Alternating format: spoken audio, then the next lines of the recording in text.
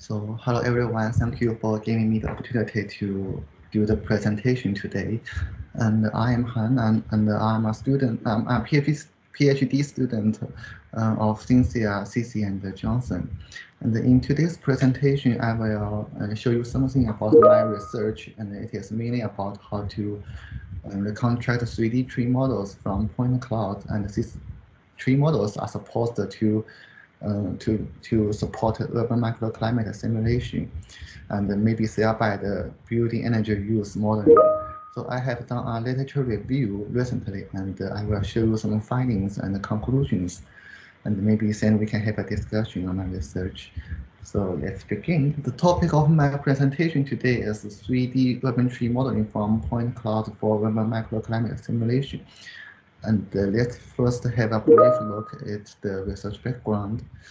This research is motivated by the serious environment issue and the increasing urban carbon emissions. And urban carbon emissions have been one of the sustainable development challenges. It brings a lot of severe effects like the negative climate change, and it makes citizens suffering from poor living conditions. And many countries have developed strategies to offset urban carbon emissions, and it's a great expense. Here um, I have listed the exact dollar amount invested by Australia and China.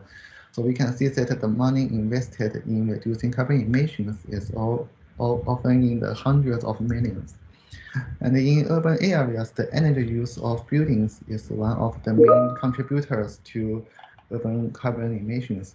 And the energy use of buildings can be influenced by urban microclimate significantly. And defined is the essentially uniform local climate of a usually small site or habitat.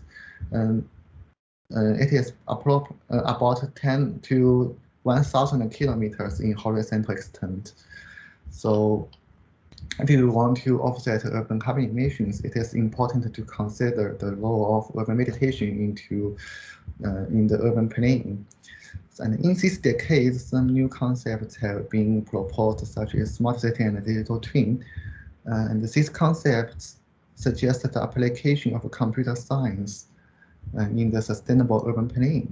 In this scenario, the corresponding virtual digital representation of real urban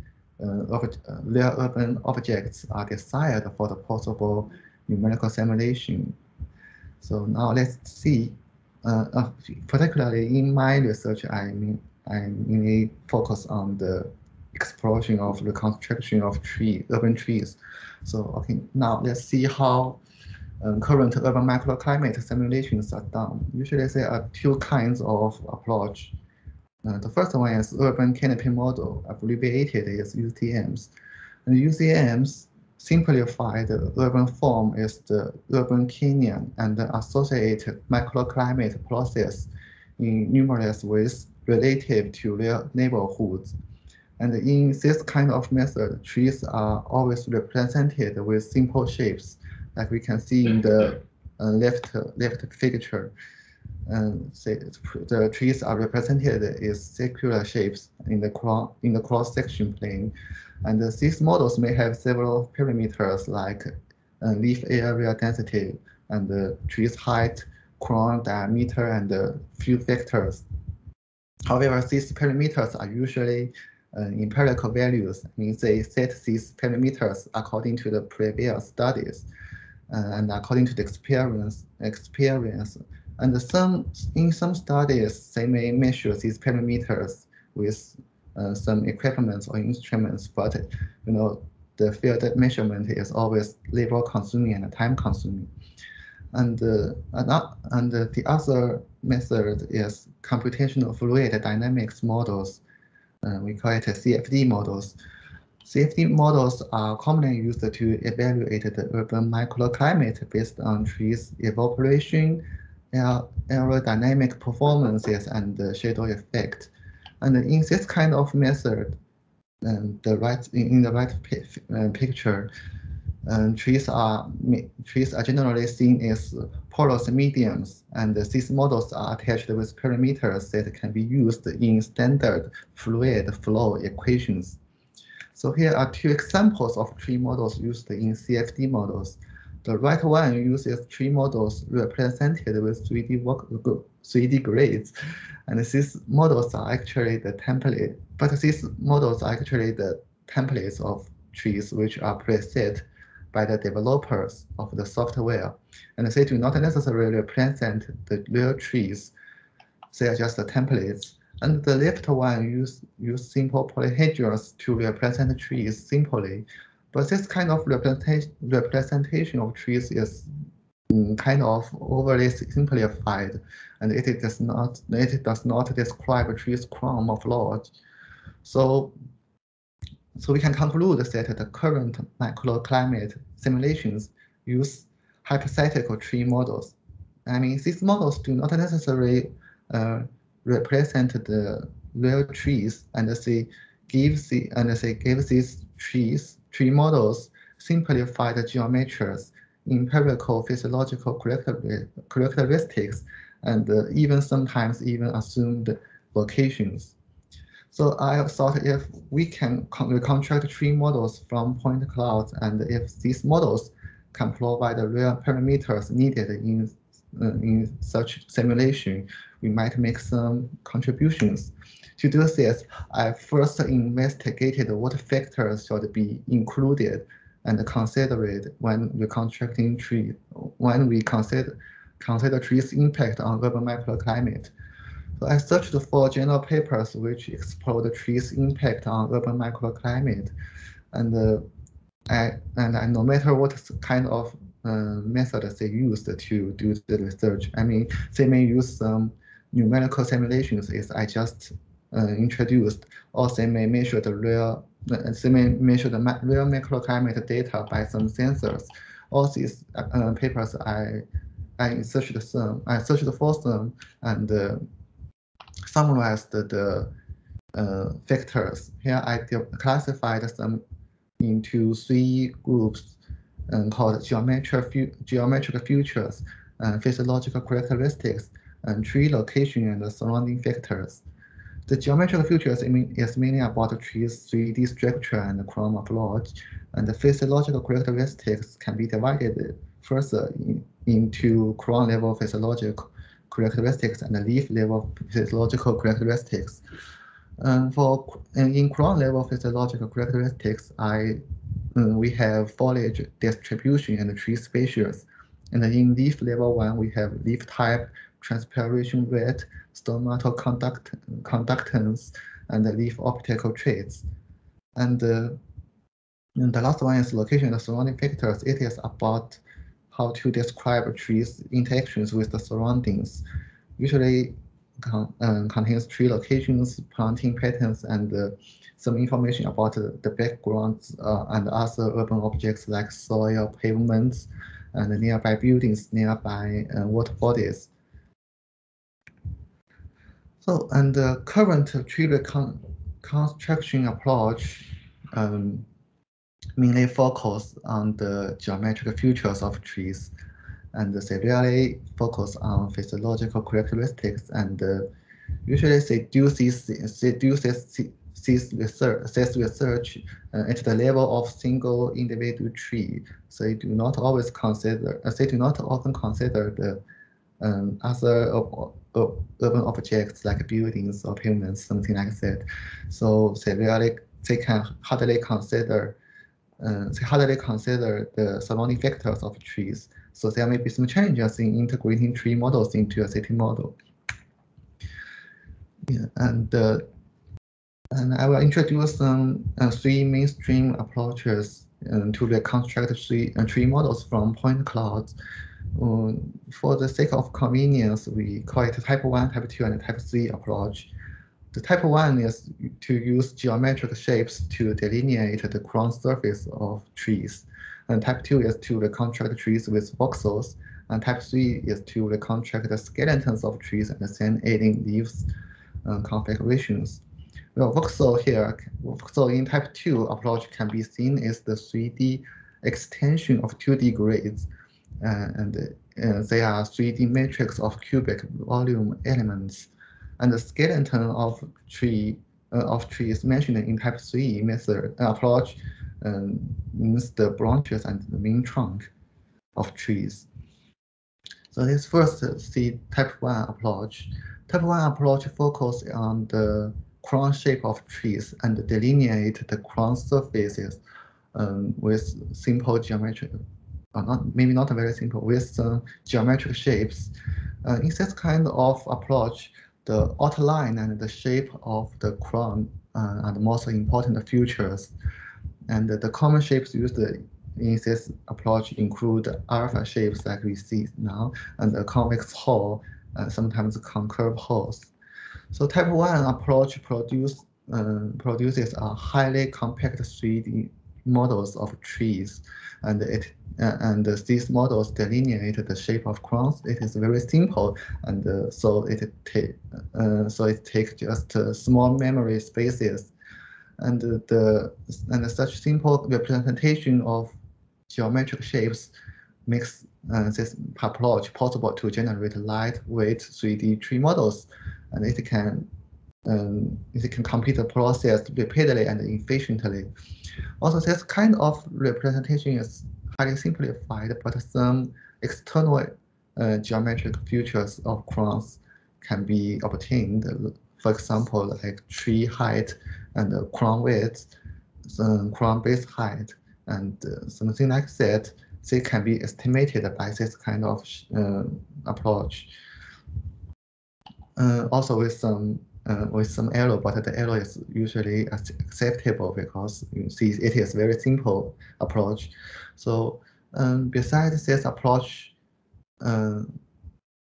besides it is possible to reconstruct trees from low quality point clouds because this approach is not very sensitive to noise, and it is very suitable for relative simple tree architectures like broadleaf trees. And on the other hand, this approach also has some disadvantages. First, it is structure low accurate, and it lacks details of foliage distribution inside the crowns. When we try to reconstruct such a simple shape to represent tree crowns, we have to traverse on all the points, and to reduce computational time, the normal way is to delete the points inside of the crowns before we process the point clouds. So consequently, it cannot represent the gaps or any in-crown information compared with the other two approaches. So, so the internal information and details of inner structure of crowns are always lost or always simplified. And now let's see Type 2 approach. And Type 2 approach converts point clouds into voxel spaces, so it can also be called a voxel-based approach. And it addresses the 3D structure of crowns with voxels. And each voxel can be assigned with a value according to the number of points in the voxel, or according to the intensity of return laser beam. And the voxel value is a powerful index to identify the objects. We can, according to the voxel value, we can identify it is a crown or it is just noise. So it is very convenient to delete the noise in the point cloud. And in those voxels, the crown points are identified and then assembled into a crown model. And the voxel-based approach is a convenient and efficient way to describe spatial foliage distribution, and it makes the reconstruction possible to be completed within minutes. And it also allows it can also ignore the empty voxels and remove of voxels potentially arising from noise. For example, if the voxel value is very, very low, we can identify this voxel as empty or arise from noise, so we can remove it quickly. And the type 2, compared with type 1 approach, type 2 approach preserves more details of crown and inside the crown. And the air gaps and the fluid distribution are retained during the reconstruction. And furthermore, the voxelized tree models also provides a concise but informative representation of trees. This kind of models have been proved to have been applied successfully in simulating the reflectance of canopies, and in this research, they also consider the voxelized tree models is the most operational representation due to its low computational pressure. And the type 2 approach may generate less structure precise tree models compared with type 3 approach. But more importantly, the reconstruction results depend on the voxel size. Larger voxel size can reduce larger voxels can reduce the influence of occlusions, since points and nearby missing points, which are not scanned, can be consolidated into one voxel. And by contrast, small voxels can produce more accurate and architecture independent model, but the determination of voxel size should be balanced to get the best result. And the type 3 approach is the most complex one. It first reconstructs the skeletons of trees and then adds some leaf entities. There are two methods used to reconstruct the tree skeletons. The first one uses cylinders to fit the trunk, like we see now, and the branches. Use cylinders to fit the trunk and the branches. And the reconstructed model are usually called quantitative structure model, called QSMs. And in QSMs, the woody components are topologically and hierarchically ordered and represented is a broad set of cylinders. In this method, first, point clouds are divided into a bunch of cover sets. It is like a clustering process. They are clustered into a bunch of cover sets, and for each set, the external normal vector, principal curvatures, and principal directions, and some parameters like that may be calculated, and then a cylinder is used to fit each part of trunk and branch. And then they connect all the cylinders together to get the skeleton. And the second method reconstructs tree skeletons with graph ciliaries. This method is based on the geodesic graphs built by connecting and clustering points in the point clouds. So at first, the point clouds are clustered and divided into several undirected graphs, and the two adjacent graphs are connected by linking the nearest points in them. And for example, and then we can see scattered points. Here I gave an example. Maybe it is not very scattered, but it can be seen as an example. So this, the first one, these are scattered points in the point clouds, and for now they do not have connect relation, and then according to the graph theory, these points are connected. We can see in in picture B, each point is called a node, and the distance between them are called edge. Then according to the theory, graph theory, we can connect these points. Usually, according to the, usually we connect these points in the way that makes the distance from the point to the root node is the shortest. Usually, according to different theory, we may have different connection ways. So finally, we can see the result is like in the picture D. So no matter which method is used to reconstruct the skeleton of trees, type 3 approach is very sensitive to noise, and it has a strict requirement on the quality of point clouds. So it needs a satisfactory denoising procedure. If it cannot be conducted automatically, sometimes this noise has to be removed manually. So it takes a lot of time. And besides, to get the clear branch structure, the reconstruction of skeletons is usually conducted on the point clouds scanned when the trees are leafless or leaf off. So type 3 is less adaptable when reconstructing evergreen trees. Sorry.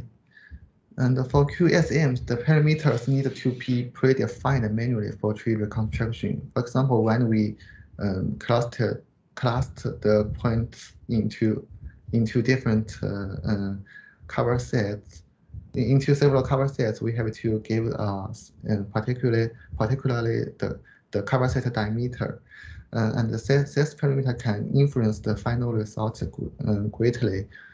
For example, the right picture is with has a cover set diameter of 2 centimeters, and the left one has diameter of 10 centimeters. So the result will be totally different. So this approach is very sensitive to the parameters the user set. And the addition of leaves can be very complex, and it really relies on the external study on physiological theory of trees architecture. The leaf models are usually predefined according to the leaf structure model is templates, and it makes the reconstruction approach specific to certain tree species and to certain leaf type. And sometimes the creature of leaf templates needs human interventions to set parameters like the leaf length, leaf shape, leaf size, and leaf size distribution and the leaf orientation distribution, something like that. And the set of these parameters are similarly based on the experiment of artificial survey or extra effort of scanning the leaves for shell shapes with refined digital instruments. However, such kind of assumption of leaf type may introduce some errors in tree reconstruction, and it is a very complex process. So it may cost it increases the memory space and can be more computationally demanding. And through all these efforts, Type 3 approach is able to produce visually impressive explicit models with high structure accuracy. And the 3 models reconstructed with leaf entities, and the detailed branching structure can be applied in many applications. For example, as far as I know, these kind of models have been applied in radiative transfer modeling. And due to the detailed branching structure, Type 3 approach gains advantages in retrieving physiological characteristics of trees. For instance, according to one study, the models constructed by Type 3 approach perform better in estimating the transpiration rate of trees than those reconstructed by Type 1 and Type 2 approaches. So now let's look back to the requirements of tree reconstruction. For geometric features, almost all these 3 approaches can get the geometric features, just with some differences in the accuracy. And it's for physiological characteristics, and the leaf level characteristics are too detailed, so it will cost too much in retrieving some from point clouds. So I think it is maybe better to infer some from tree species. And the tree species can be retrieved from imaginary information. It is much beneficial and it is much convenient to retrieve them from imaginary information and from the point cloud. And to get the surrounding factors, the tree model should be integrated into a city model. And the data source should be able to cover a large range of areas. So therefore, the airborne laser scanning and the mobile laser scanning are more suitable than terrestrial laser scanning. And the reconstruction approach should be computationally. Therefore, type 1 and type 2 approach gain the priority compared with type 3. So now the question is how to get the foliage distribution. And recently, I'm thinking about maybe we can also add a leaf optical trace to the tree models from with the data we got from the LiDAR point cloud. So, but I haven't dug deep in this aspect. So let's first see how to get the foliage distribution. In my literature review, I found two mathematical indices to describe 3D foliage distribution. They are leaf area density, abbreviated as LAD, and also leaf area index, LAI. So LAD is the total one-sided leaf area of photosynthetic tissue per unit canopy volume, and LAD is its integral along the height, which donates the total single-side leaf area per unit ground horizontal surface area. Okay, and I found that in 3 papers they use voxelized the point cloud to estimate the LAD and LAI, and in one paper they estimated the LAD and LAI according to the tree height and the diameter of breast height of trees, but it is just seen in one paper, so we can just ignore it. And the other one is volumetric statistics. I will introduce these two methods briefly. Voxelizing the point cloud is a popular method in estimation of LAD and LAI, and usually this method can also be seen in other researchers, which is not about tree reconstruction.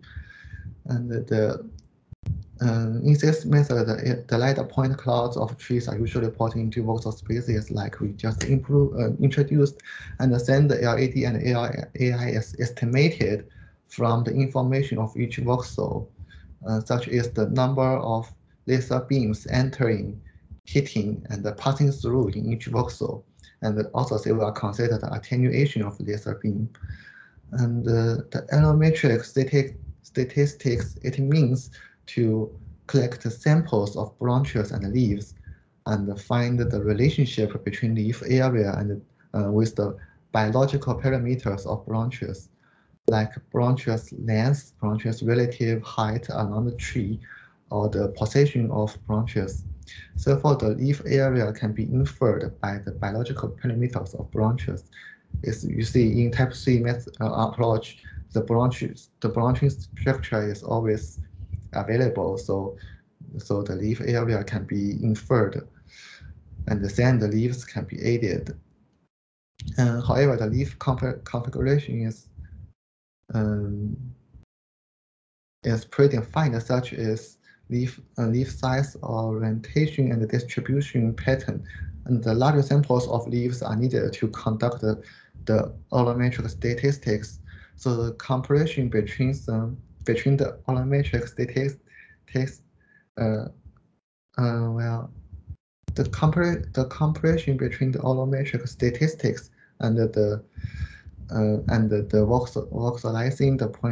voxelizing point clouds is still needed to analyze this, which one is better. But in my research, I think voxelizing point cloud is recommended because it saves computational effort. It is not so time consuming and labor consuming. Besides, voxelized point cloud is also a step in tree reconstruction, so they can be combined together.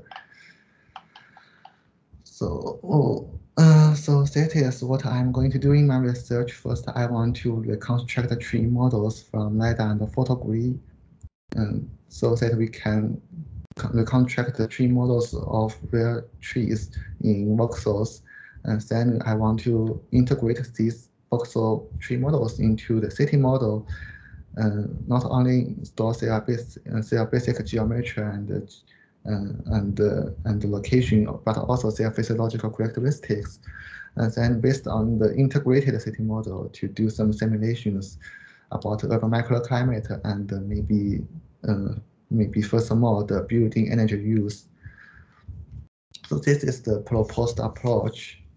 The workflow. First, from LiDAR, we got 3D point cloud, and we improved the voxel-based approach to get the LAD and LAI and also the geometric features to get to get the 3D to get a 3D digital tree model. And from photography, we can get imaginary information of trees, and we can get tree species from imaginary information and infer some leaf level physiological characteristics and attach these parameters to the 3D digital models to make it comprehensive, and then integrate these models into the city model. And sorry, there may be some missed.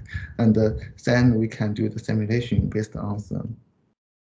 And for the voxel-based approach, there may be some improvement. First is the incomplete and unstable quality of point clouds. Also, you see, we have to reconstruct the trees in a relatively large space, like a campus or a neighborhood. So we have to use mobile laser scanning and airborne laser scanning. So the point clouds we get may have some missing regions, like at the lower part of trees and the back side of the trees.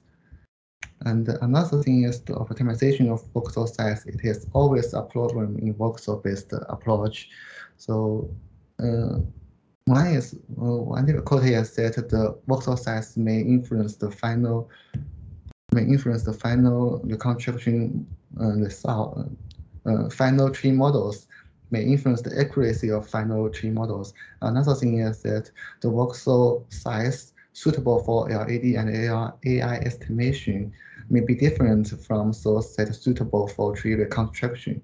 So we may need to optimize the voxel size to balance both sides.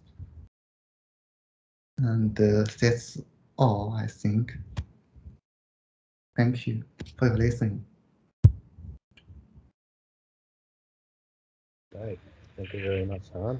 That's a brilliant presentation. Really interesting looking at those different ways of modeling and quantifying such a difficult thing to capture, like a tree. It's a really very good presentation. Excellent. Congratulations, Han. You're ready for your progress review. I have only a small comment when you're saying that you are going to integrate trees into the city model. Actually, city model is supposed to have the trees, you know, so yeah. City model supposed to contain also the trees. So probably it's better to say that you want to have a city model including the trees. Oh. Or to, you know, reconstruct the trees within a city model, something like that. But when you say integrate the trees into the city model, somehow comes the question, what is then city model? So we have to integrate it with the trees. This is a small comment, but the presentation is really wonderful. So really very good review on all this paper for trees reconstruction. The paper is published. Did you put the link somewhere in the? Yeah, in the email. In the email was the link. Okay, yeah. So if everybody wants to see which papers you found and you reviewed, can go to the paper. Now we have time for questions. Even you plan it very well, so we have, yeah, we can discuss something. Yeah. Hello, hi. Okay. Cynthia, you must be proud of him. Yeah, Han is doing well. Yeah, he has done some extensive literature review on trees modeling. I think we recently actually found out there's another use case for his tree modeling for some other researchers. But Cecil, I actually want to follow up what you mentioned in the city model. So you mentioned in the city model that already we have some tree models in it. I think Hans' review found out in these city models, the trees are all hypothetic. So they all have the same kind of look and size, or it's just when people establish the city model, the more focus on the buildings, and then they just randomly add some tree along the street or in the space that the people usually think they're supposed to have some trees. Is that the case? So I guess that will help Hans justify whether it's necessary then we do the straight laser scanning and then add the realistic trees in the city model. So it's not now it's from the designers or the hypothetic trees, the location or the shape, the size, and the species are more accurate. So that I think that's his point. Yeah, I understand what he wants to say, but just from a modeling point of view, when you say city model, the city model is supposed to have information also about trees, not only about buildings. So this is the concept. And it's, of course, another point how everything is represented, because the buildings, most of the city models contain very simplified buildings. This doesn't mean then when you have a more detailed building or more realistic building, again, we have to say that we integrate the building into the city model. So this is just, how to say, it's... Yeah, it's just to make the. I understand the way you corrected the way he expressed it. But my question is actually, is that in the current research or in the current situation, most of the city models actually have the simplified trees? Yeah, that's true. That's the case. Yeah, right. That's the case. That's the case because. Yeah, because of many reasons. Because the trees are used for modeled for different kind of applications. If it is for urban planning and you want to see how this area is going to look after, let's say, 20 years, then you just can place some kind of random trees, something like conifer trees, that's something just to represent the shape. So it's not for analysis. What he does is really for analysis. Yeah. And it's very important to be able to model the trees much more realistically, to have the porosity in the trees, to have also these different shapes, because not all the trees are round and, have specific shape. And many of them are exactly what he has on the real trees, exactly have arbitrary shape. So if you want to really compute something related to CO2 or to the foliage or to the greenery, yeah, you have to have the real tree. Otherwise, it's just estimation. It's correct. Yeah. Is there any efficient or quick, easy way to replace the hypothetical trees in the current city model with more realistic trees from the laser scanning? I think that's related to what Han is going to do next step. Yeah. We are not so sure what kind of application and then can help him to quickly set up this. Yeah. In a way, actually the trees, the location of the trunk of the tree, it exists as a data set. And it's given only as a point. So when he reconstructs the trees with the accurate shape, he can replace the point with the more accurate geometry. So that's not an issue, and he can do it. Yeah, depends in what kind of software he has the rest of the model, the buildings and the terrain. He can do it in Grasshopper, in Unity, in whatever he decides. In Cesium,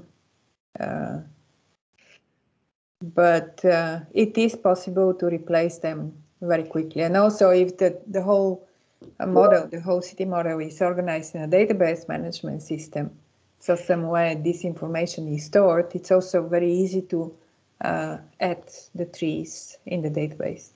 Okay, that's good. Yeah. I think, Han, you should take this opportunity to ask further questions so you can get some good information for your next step research. Yeah. We also discussed the size of the voxels and how accurate it should be, so it will affect the microclimate actually, because in some cases we probably don't need to have that accuracy, because all we want is if we just want to analyze the microclimate. But in another use case, Sissy, you know that for the power lines, that's actually with more accuracy, because we want to know exactly location of the branches. So I guess we were thinking that next step, or I think, Han, have you explored somehow how we could utilize some laser scanning data to convert to voxel, and then to experiment the accuracy or the size of the voxels? I haven't explored it very deep. I know that there may be some recommended value of voxel size recommended size of voxels to do it, but I think it really depends on the cases. Even if we choose a voxel, maybe this voxel size is suitable in this area, but maybe it is not suitable in the other one.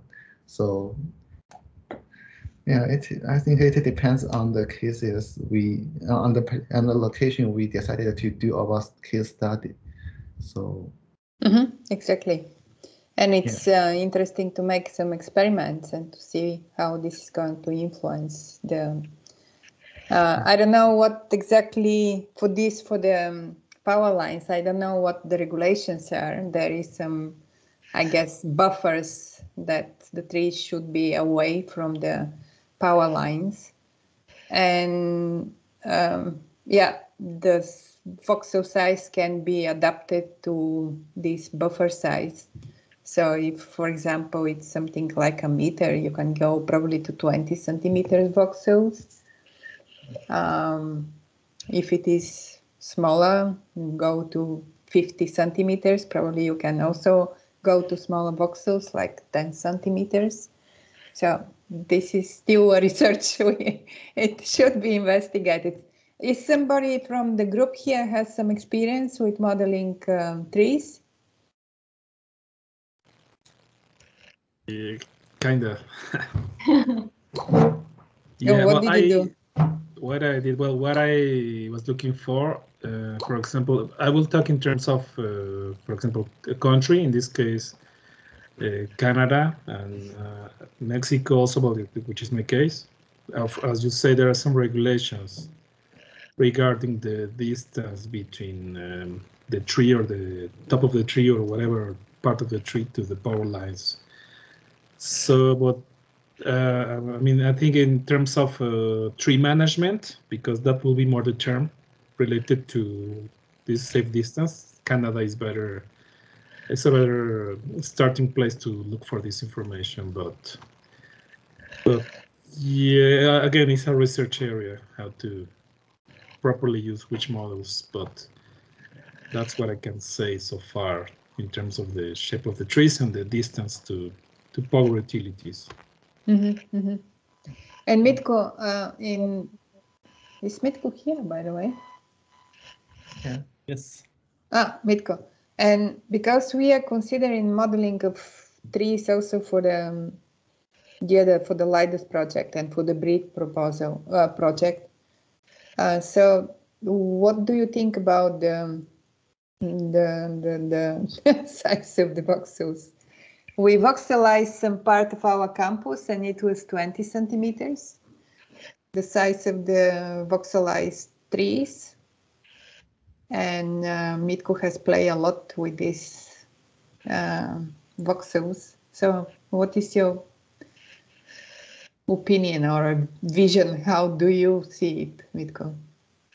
I mean, it depends definitely on the applications that you want to do after that with the voxels. The thing is, you need to probably do some analysis and see if the results are changing like drastically with the size of the voxel. And if this is the case, probably you need to go with smaller. But at the same time, maybe you need to think about some validation ways to kind of identify if a certain voxel size is making or like is giving some approximate results to maybe more advanced or more complicated, more complex methods. Maybe you can validate on some 3D models, or like, I don't know, maybe you can find some data which is for which you know the results and kind of try to play with the voxel size and see what fits a bit better. When it comes to these power lines, I'm not sure what you because you need to firstly I guess classify the points or something like this. There are some models that can do for you all those things like classification of the point clouds.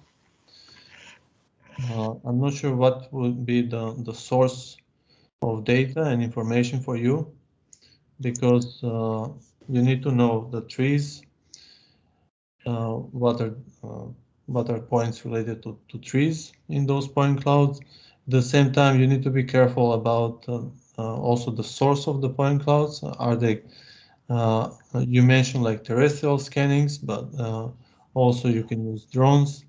These can all impact the results, I would say, because you may have more points. And yeah, you need to be kind of careful about several things. And also the size of the final voxel space that you are going to get. Yeah. Han, I think at the moment I'm not so sure what's your intention. Are you going to use multiple sources or just one type of laser scanning, like mobile laser scanning, or you need to combine the airborne laser scanning data with mobile laser scanning data for tree models, or you just combine.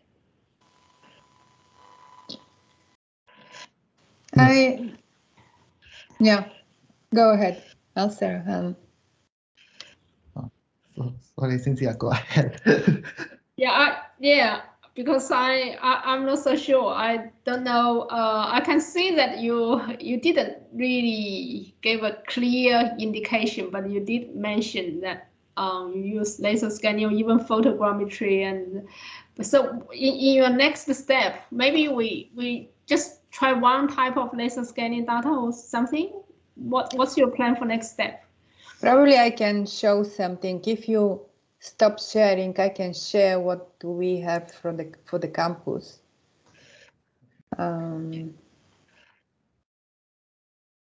Yeah.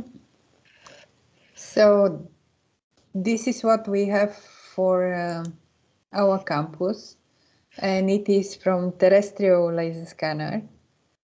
And these are, you see, even if it is from terrestrial laser scanner, these quite big trees in front of the building, they're also, yeah, not badly represented. I'll move Is this voxel? Sorry, these are voxels. These are voxels, okay. Yeah, yeah. And these are voxels 20 centimeters. So you see this, they're even represented as voxels of.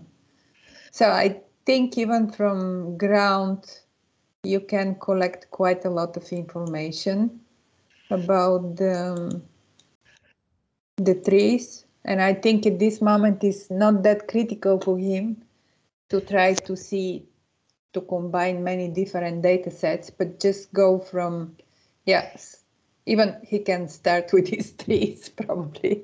Yeah, I guess that's and this is these circles here is exactly where the scanning instrument was placed. So you see from 4 points you can get quite a good information about the trees.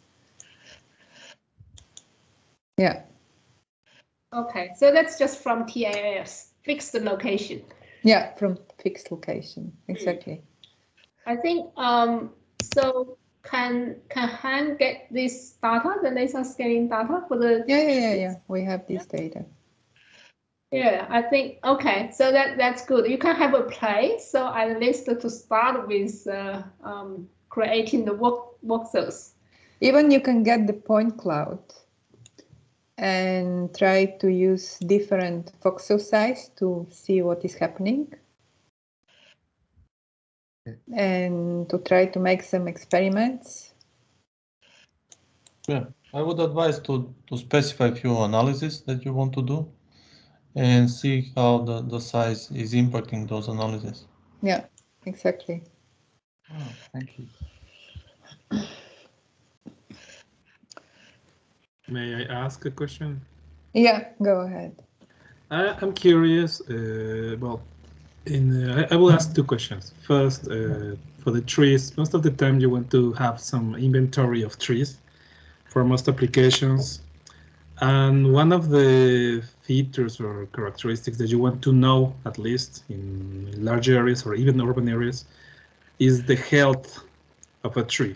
I mean, we may know the position of the trunk, as you said. You may have the height. You may have the width of the crown. But okay, in some cases, if you're creating an inventory of trees, you may also need the health. What it means is if you're relying on photographs and you are relying on laser scanning,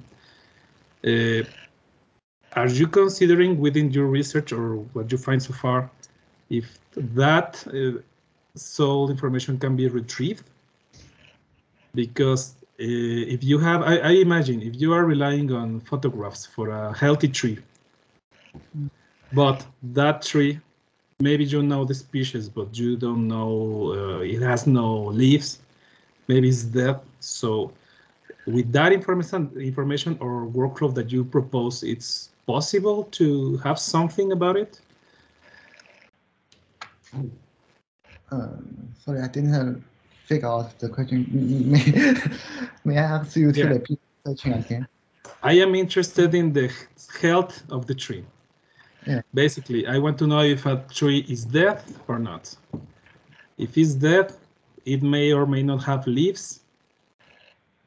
But the point is, it's a really important feature. The thing is that you say that you rely on photographs and AI to extract the species. So what happens if you have a lot of species which are dead, or a lot of trees which are dead.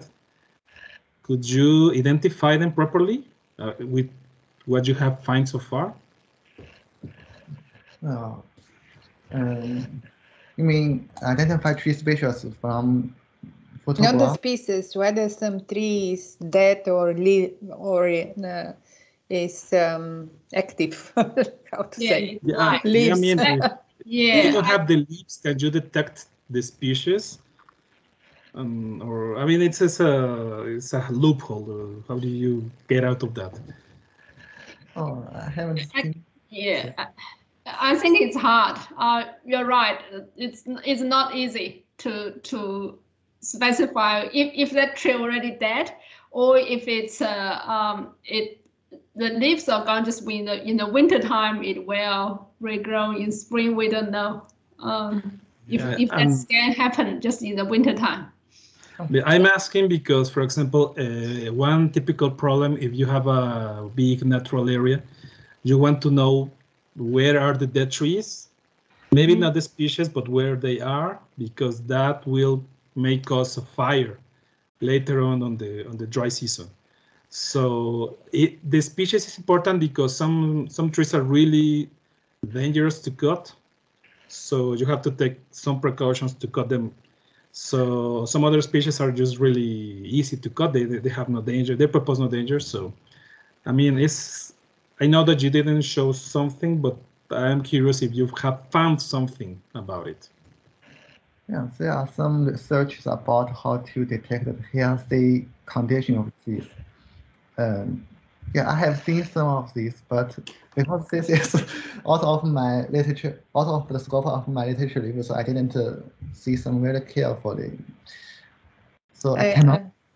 I can imagine that you need to have also some other type of sensors, not that can give information about something within the structure of the tree.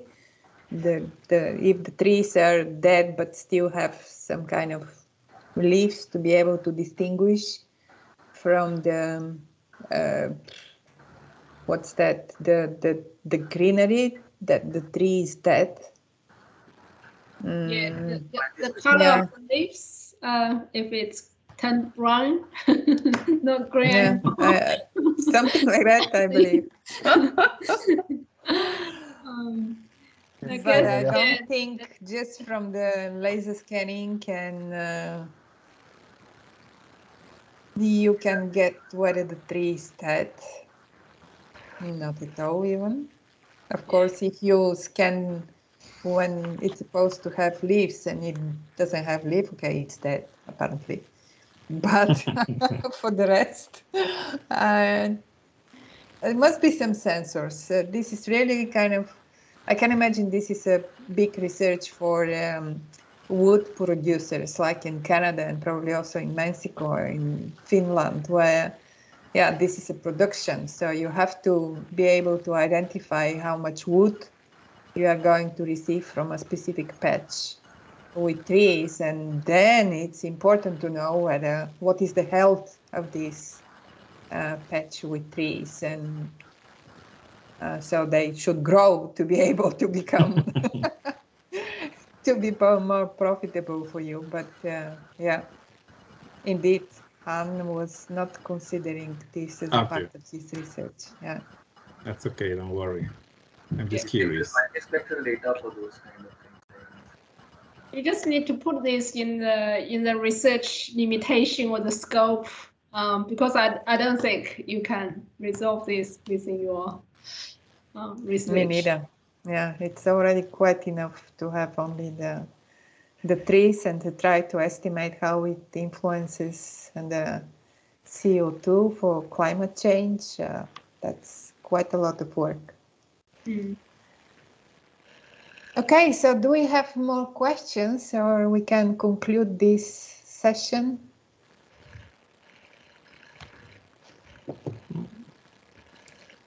Oh, good. Good. Yeah, nice presentation, Han. Very nice presentation indeed, Han. Very well prepared and structured, and you also presented it very clearly. Yeah. Thank you. Okay. All right. Thank you all. And I think Han, have a try. And if you need the data, maybe contact Medical or Cici. Yeah. Yeah. And then you can have a try, have a go with the Pointcloud data now. Yeah. All right. Okay. Okay. Thank you, everybody. Very good. Thanks, Bye. everyone. See you Bye. next time after 2 weeks. Bye bye. Bye-bye. Bye. Thank you. Bye bye, everyone. Have a